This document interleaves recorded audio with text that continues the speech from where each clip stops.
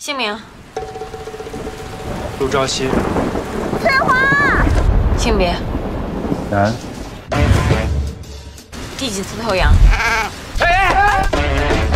我本来也觉得没有必要跟你这个陌生人说的太清楚，可我就告诉你吧，我是安心医院的院长。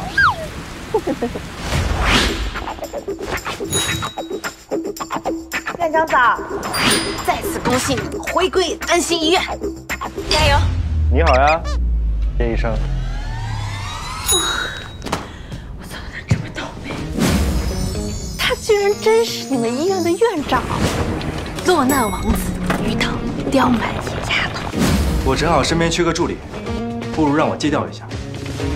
我简直就是遇到了克星。你越是提心吊胆地躲着他，他就越觉得有趣。我是看你乐在其中。我没有。有。还骗我说有男朋友，江湖救急，假扮男友可是经典桥段。朋友，上车吧。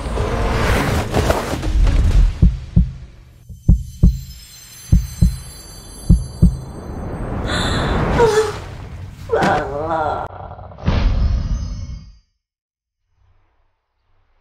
你们俩天天待在一起，就没有一瞬间来电的感觉？在有一些瞬间，我对他确实有不一样的感觉。你已经徘徊在爱情的边缘了。任何内心深处的想法，都是有声音的。喜欢是没有办法控制的事，不会因为此路不通就能随时踩住刹车。